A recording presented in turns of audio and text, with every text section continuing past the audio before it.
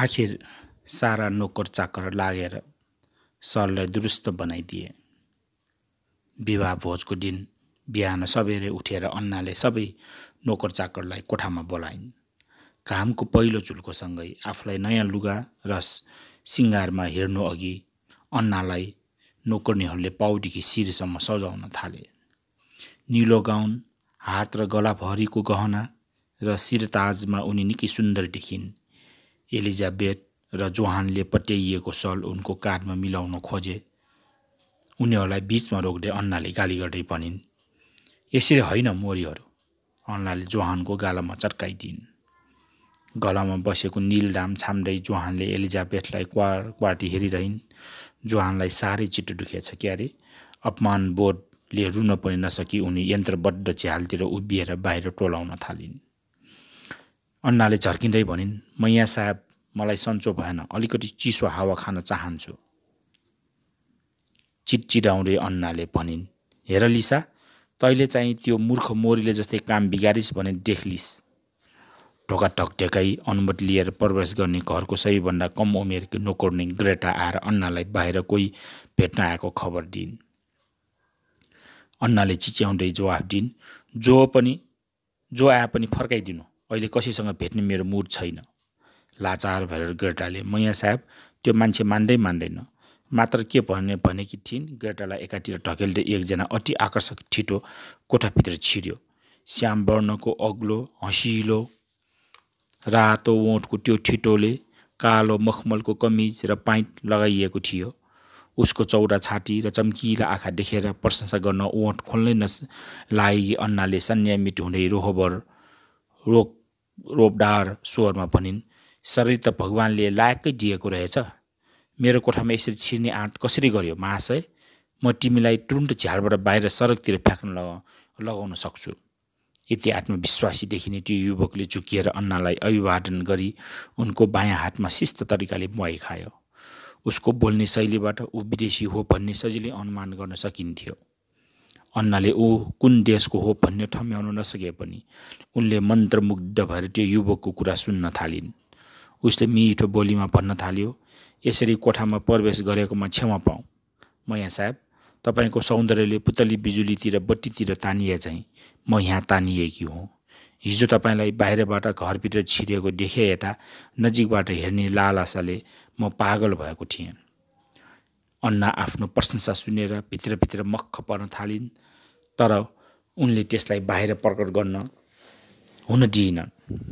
अन्नाले अलि शान्त स्वरमा भनिन्, हेर्नुहोस् महाशय, त्यस्तै कुरा हो भने तपाईँले मेरो बुबासँग भेट्नुहोस्।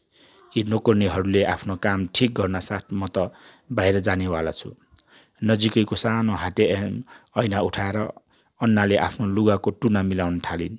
त्यो युवकले अन्नालाई हेर्दै भन्यो, मलाई लाग्छ तपाईँका नोकर्नीहरूलाई सल मिलाउन आउँदैन। मलाई सल दुरुस्त गर्न आउँछ। यदि तपाईँ चाहनुहुन्छ भने आफ्ना नोकर्नीलाई यहाँबाट पठाइदिनुहोस्। तपाईँको काम म गरिदिन्छु। अन्नाले अलि हिचकिचाउँदै भनिन्, तपाईँलाई पनि त्यति राम्रो आउँछ जस्तो लाग्दैन, तर जे होस् प्रयास गर्नुहोस्। नोकर्नीहरू चुपचाप कोठाबाट बाहिरिए। युवकले सल लिएर कलात्मक तरिकाले पट्याएर अन्नाको कानमा मिलाउन लाग्यो।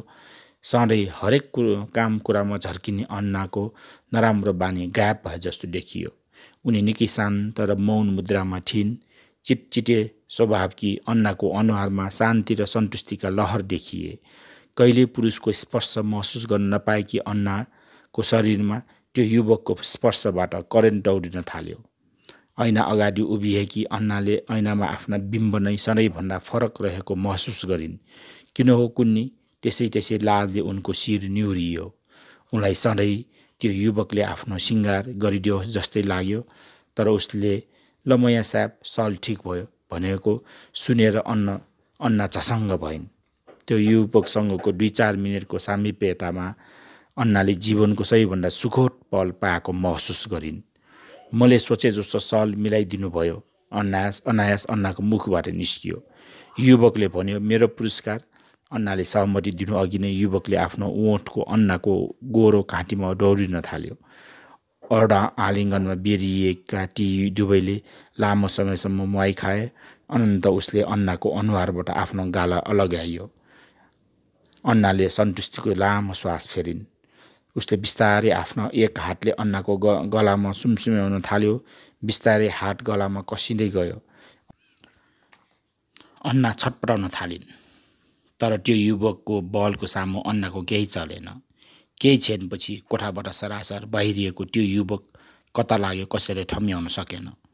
नोकर्नीहरूले कोठामा टोरिएको पुतली जस्तै मृत अवस्थामा अन्नालाई देख्नासाथ ठुलो होहल्ला गर्न थाले। अन्नाको घाँटी कुखुराको चल्लाको जस्तै निमुठिएको थियो। उनका आँखाहरू खोपिल्टाबाट निस्किएला जस्ता देखिन्थे। सधैँ छोरा जस्तो चल्ने अन्नाको जिब्रो आफ्नै दाँतबाट काटिएर रक्ताम्मेर शान्त भएको थियो। त्यहाँ जम्मा भएका महिलाहरूले अन्नालाई भूतले लगिहाल्यो भन्दै कानीखुसी गर्न थाले। कुनै परिचय र अत्तोपत्तो नभएको त्यो सो युवकलाई मानिसहरू प्रेतात्मा पनि ठान्न थालेका थिए। अन्त्येष्टिका बेला 4 जनाले पनि अन्नाको शव राखिएको कफिन उचाल्न गाह्रो भएपछि कफिनमा शवसँग एउटा कालो कुरूप बिरालो बसिरहेको भेटियो। त्यो बिरालोले शवको सल चलाउँदै गरेको देखेपछि सबैले अन्नालाई भूतले नै लगेको हो भन्ने हल्ला फैलाए।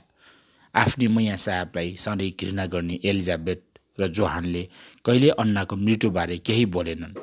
अन्नाको घर छोडेर अन्तै काम गर्न थालेको केही दिनमै अन्नाले बाटोमा निकै अपमान गरेका स्पेनिस सैनिकसँग जोहाना भागेको खबरले सबै चकित भए। जोहानका साथीहरूले उनले विदेशी सैनिकसँग विवाह गर्नका कारण बुझ्न सकेका थिएनन्। तर सुहागरात मनाउँदै गर्दा आफूलाई अपहेलित गर्ने अन्नाको मृत्युप्रति खुसी मनाइरहे जोहाना र उनको पतिको रहस्यात्मक कुराबाट सबै बेखबर थिए।